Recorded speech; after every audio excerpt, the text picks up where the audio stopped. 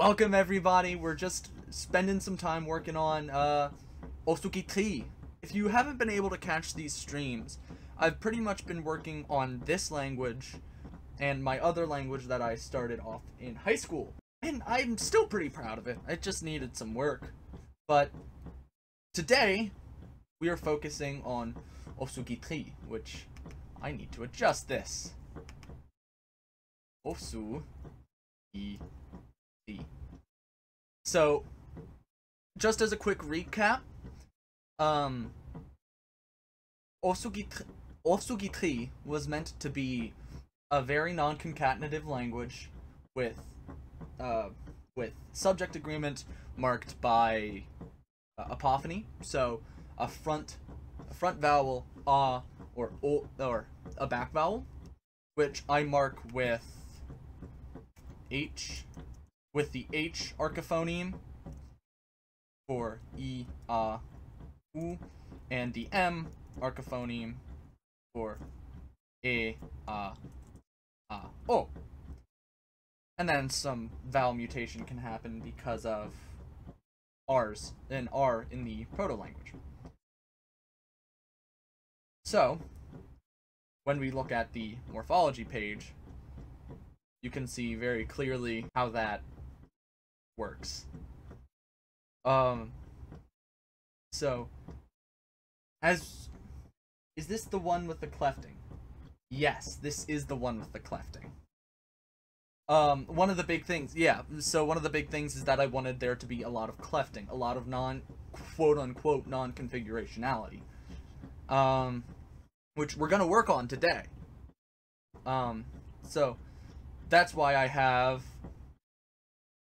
object agreement and case marking. But yeah, big goals, actually, right?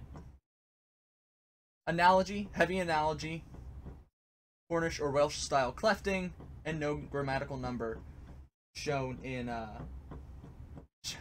no grammatical number shown in verb. I should change that.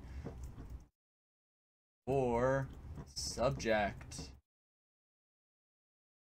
No grammatical number for subject marking. So, that's pretty much what we're going to work on today, is syntax and how things work. In previous streams, we ended up figuring out that the proto-lang might have a relative clause structure, something like this. So, underneath the blue house that fell would be constructed as underneath that fell house blew the. So, it's something. It's very un-English, which I like a lot. Sotten, one of the regular attendees of this stream, pretty much just said, hey, here you go. So, yeah, that's how we got this. And I did pick up a book, or I ordered a book on syntax, like theoretical syntax and stuff. So we will learn more about how to do things. But for right now, these are just the seedlings of what might become something more intense. So, before in other streams, we had kind of faced this deal. I'm gonna just delete that because that's all sorts of out of date.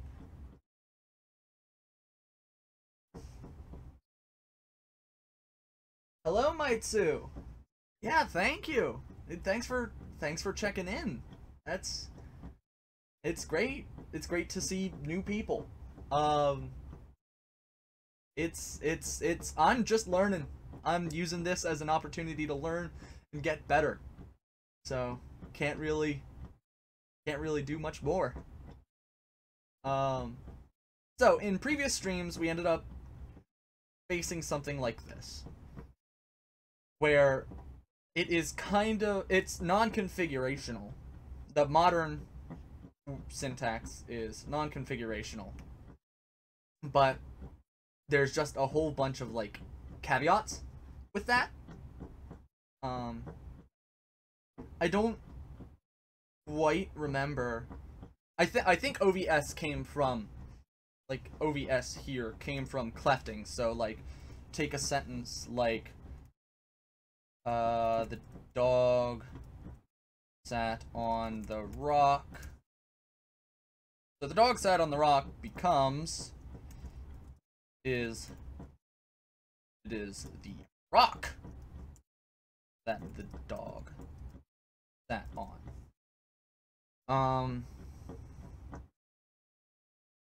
So that whole idea of object fronting, but with this relative clause structure, that would look a bit different. So the preposition relative, the relative. So we might be looking at something like on. That is the dog. On that is the dog sat. Rock the.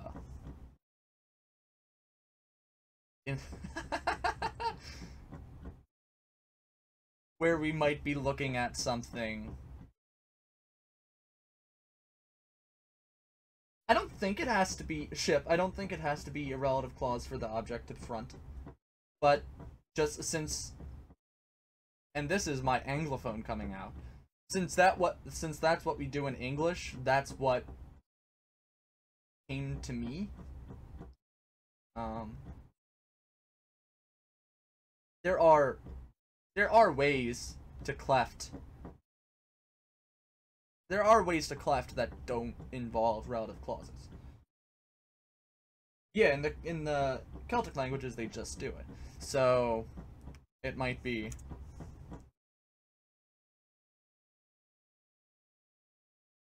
so take the dog sat on the rock.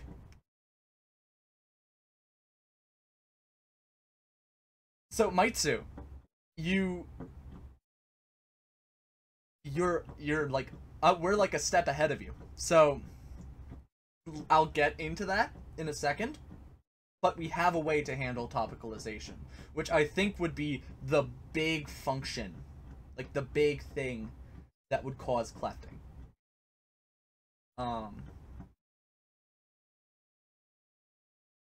Yeah, Maitsu. Yeah, we have ways to do it. We have ways to do it, and I'm very, very, very excited for it.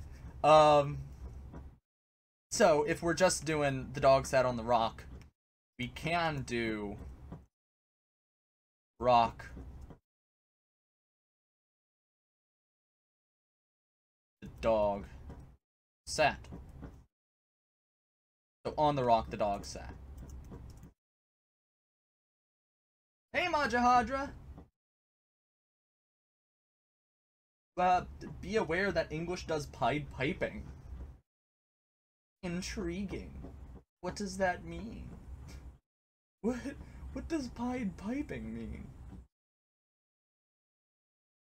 While I'm waiting for a response, I'm gonna go into this case system that we have for Maitsu.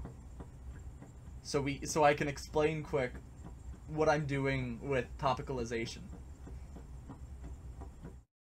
So we have 1, 2, 3, 4, 5, 6, 7, 8, 9. We have 9 cases.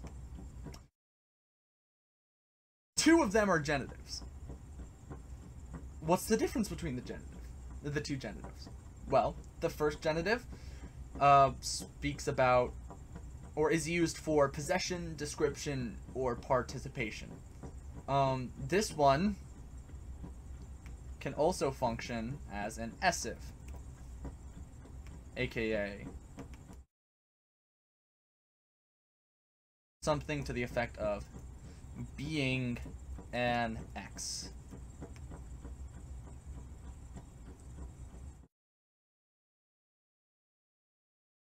Oh, is that what Pied Piping is shipped?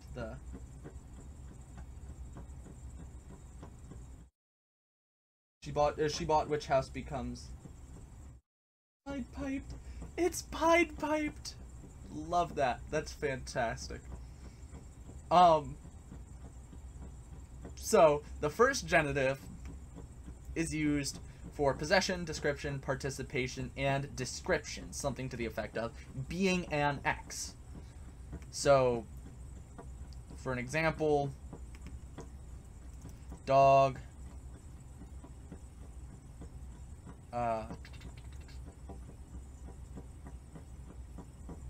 what was the example I used last night? What was the I was talking with Sawton last night. Oh, what was it? Was something to the effect of dog, child. Was it Gen 1 that I used, or Gen 2? Yeah, it was Gen 2.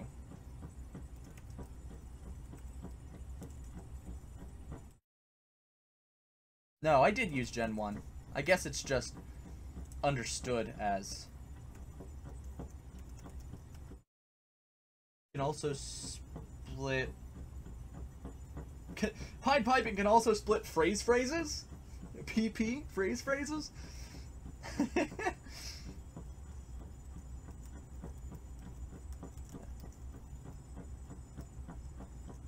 Yeah, it was Gen 1. We're just gonna skip over that. Dog. But, given context, given proper context, dog, child, genitive 1 can also mean a puppy. Because of that essive figure. The dog, child, Gen 2 was... Oh, which one was the puppy and which one was the child's dog? I feel like Gen 2, because it was topicalization, like putting the child as the topic, made it a possessor, or made it understood as a possessor. I may be totally incorrect on that one. I may be incorrect about my own language.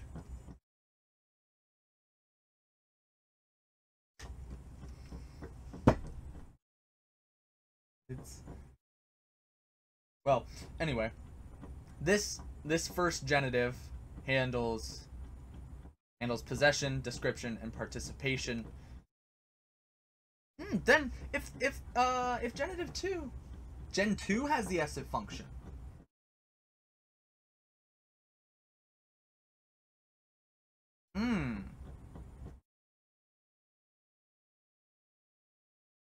Genitive 2 has the essive function. So that... Whew, that's interesting.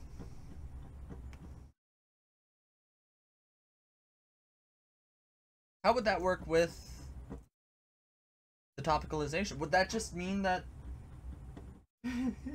Sutton knows more about my language than I do? Woo! I guess it's just the idea of, like, yeah, that was exactly it, actually. So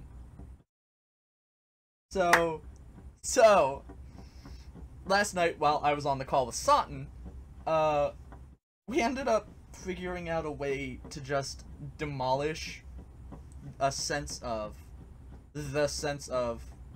different different parts of speech. So there's no such thing as noun versus verb. And we ended up figuring out a way to destroy the differentiation between noun and adjective, or noun verb and adjective. So the second genitive would be used to make an adjective out of a noun.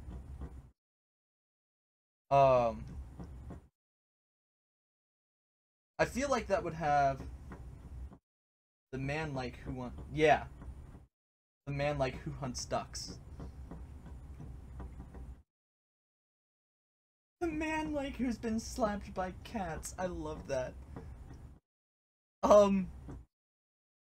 But using this essive, we can derive adjectives from nouns, which can be very, like, confusing. And so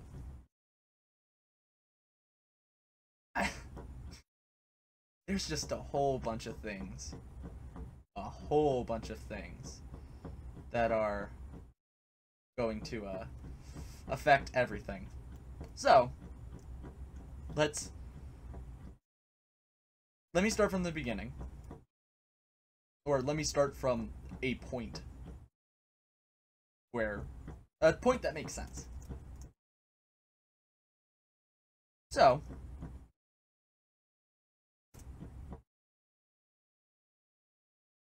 there are 9 cases: nominative, accusative, dative, 2 genitives, locative, ablative, allative, instrumental. Everything behaves the way it normally does. And the 2 different genitives use different functions of just like a normal genitive. Where the first genitive is possession, description, and participation. And the second genitive is used for origin, reference, topicalization, and now description. Or a different sense of yeah, let's just shove that.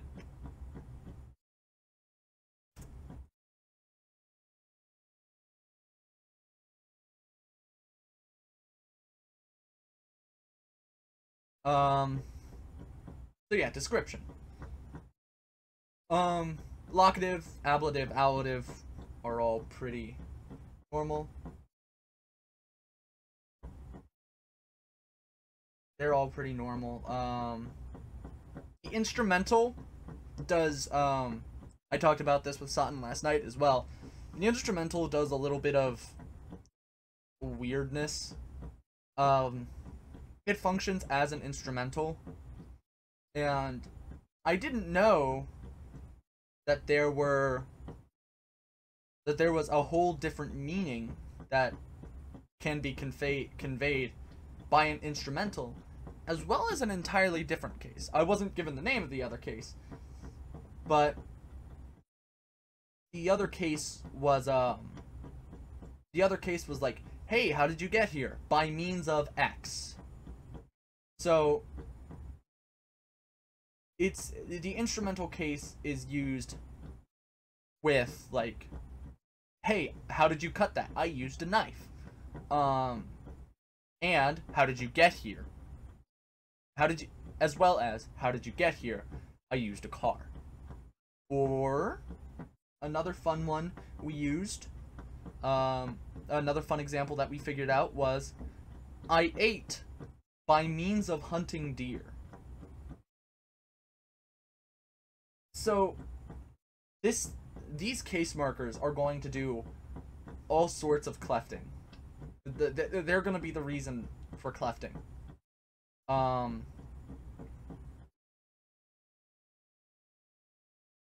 It's going to be.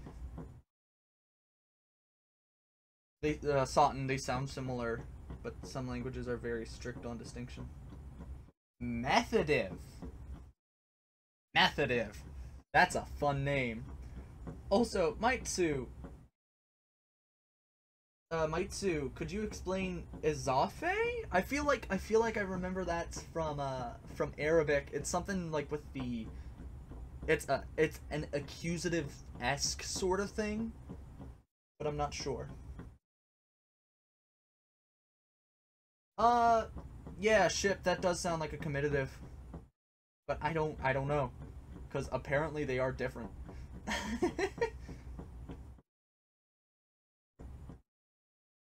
Instructive is the name that would be given from what has been found. Yeah. Yeah, the comitative is normally just bunched in with the with the instrumental, which is hold up.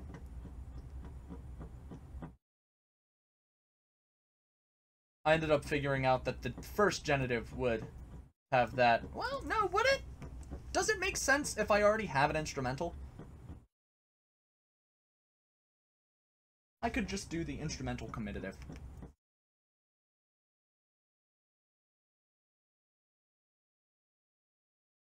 Bam. And instructive. Izafe is a person thing that is a Persian thing. It's a genitive-esque connecting word.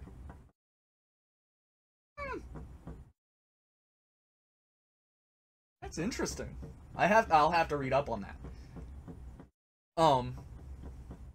But yes, so to finally get along to the basic idea, a lot of these cases are going to be the reason for clefting. The reason why we can get away with clefting. And this person marking is how we're going to be able to keep the clefting. So as you can see, in the singular, in all of these declensions, is generally not very roll marking. It doesn't like to do stuff. It doesn't like to do roll marking. In the plural, for the voiced declension and the palatal declension, yes, it likes to do roll marking. But it's not very common. And in fact, I can see just this falling out of use. But I'm not sure how I want to do that. So that's basically cases. They came from, nominative, accusative, and dative all came from a very old case system that is most likely pre-proto, and everything else came after. So that's our genitive system, or genitive system, our noun case system. Person marking is done by apophony, so close vowel or mid vowel, e a u versus e a o. Yeah, nothing really there. Something. Okay, hear me out. Call it the adverbial case. Disconnected from locative use.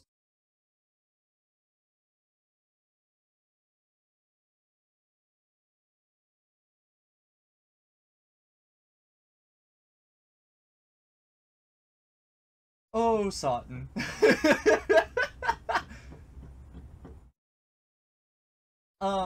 But yeah, person marking is done by apophony. And I usually write archiphonemes because it's just easier to me.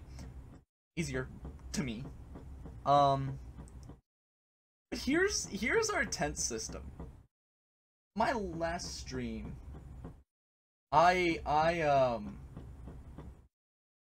my last stream, I had a little bit of a excited spell because of how beautiful this is. This is amazing to me because the way it works, the way it evolved is it evolved from a simple past non-past system with an imperfective perfective distinction. So, the old perfective got mutated into a direct evidential marker.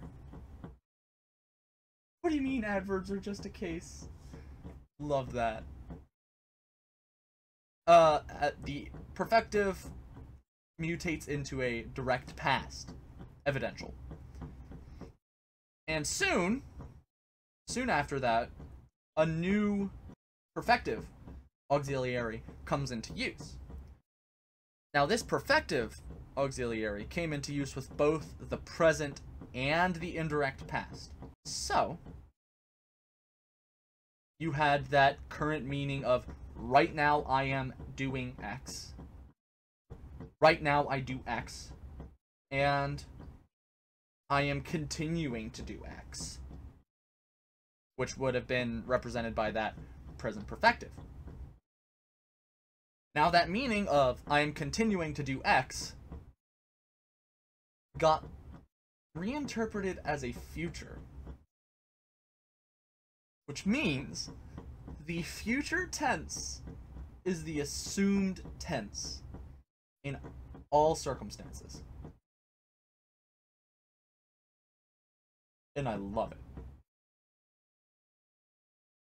I kind of took inspiration from English, obviously, because of our unmarked...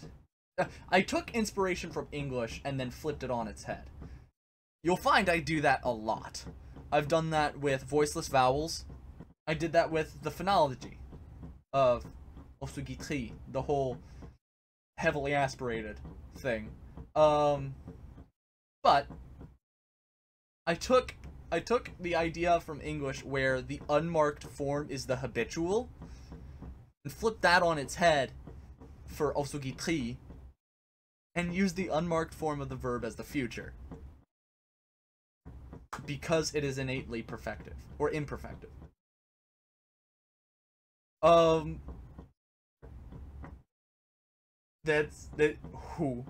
That's my absolute favorite aspect currently. I also love that they become infixes.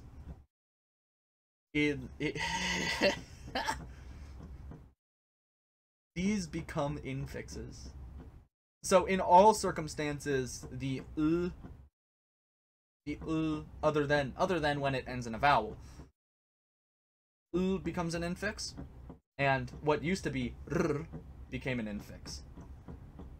And in coda-position, r caused vowel coloring, or R coloring. So vowels like I and U became E and O. So ir became er, ur became or, and er became ar, and or became or. So that's how we get low vowels in the direct past for the mid vowel conjugation.